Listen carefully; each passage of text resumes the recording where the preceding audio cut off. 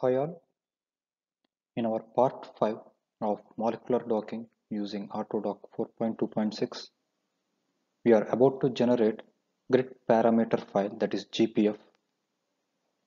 Grid parameter file means we are going to generate the 3D dimensions in our protein where we are expecting our ligand is about to bind.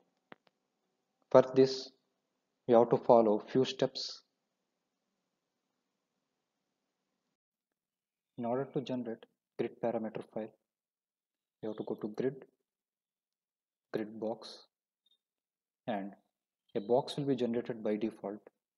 If you are following as such without any modification, then that is called as blind docking. But as per the literature, I have selected few amino acids in this protein chain which you can see highlighted here. So now we have to bring this box to this center. So for that I am trying to move. By moving this, we can move the position of the grid box. We have to change slowly and make sure that all selected amino acids are going to fall in the box. But here I can see few of them still out.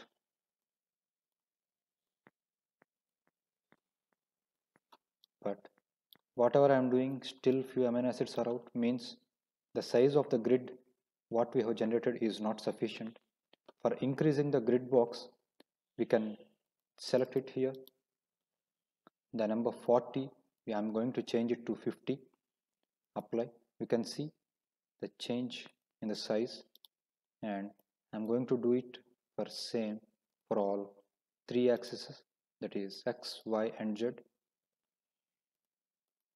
And now I'm going to change the dimensions furthermore so that all selected amino acids are going to be inside.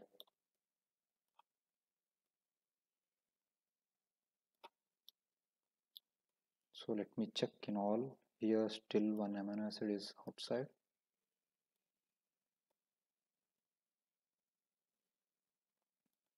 So let us check in all the directions. Here it is outside.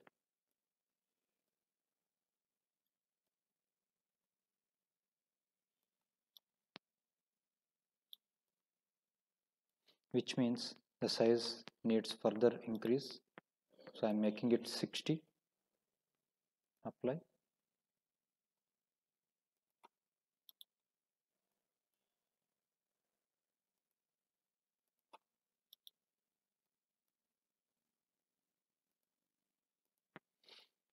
And now let us try to change.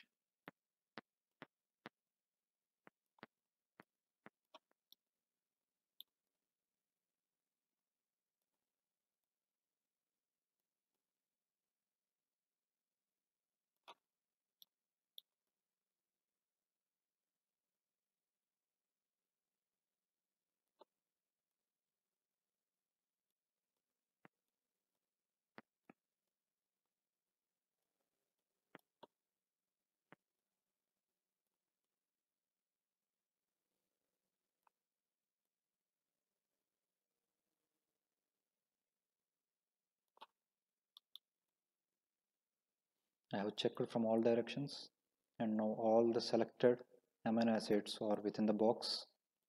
And so this could be our final grid box with these dimensions. Here you can see the dimensions. These are going to be peculiar for our docking. Now the next very important and difficult step, go to file and close saving current. If you are not choosing this, you have to start from first again, and then go to grid, output, save GPF. I'm going to save this with the name of protein and ligand like 6I81 underscore Wincristin dot GPF. I'm going to save this. I have given this name for my convenience. There is no rule that you have to take like this.